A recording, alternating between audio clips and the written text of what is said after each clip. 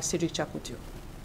Unity, there is peace, there is development, there is love, and there is victory. So from this quotation, you are going to agree with me that there is no unity in Cameroon, because Cameroonians presently are killing themselves, torturing themselves.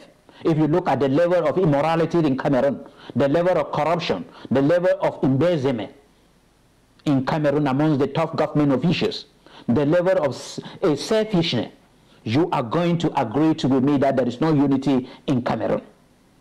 When we talk about national unity and the state of unity in Cameroon, we are talking about oneness. National unity is a state of oneness amongst people from different ethnic group or from different religions, from different background, whether rich or poor, tall or short. Everybody, for people from the north, people from all parts of Cameroon. That is when we talk about national unity, that you people agree together. You people have share your vision together.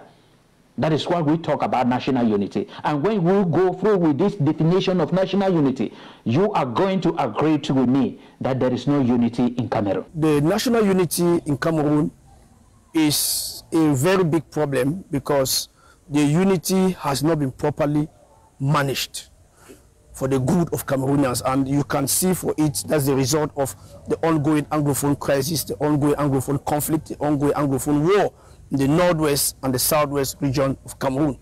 So I just wish to say that the state of the unity in Cameroon is a problem, and it has resulted in a very big conflict and crisis. We just listened there to Lapana Tasha Mama, Cameroonian civil socialist leader and writer based in Cyprus, and also Musoke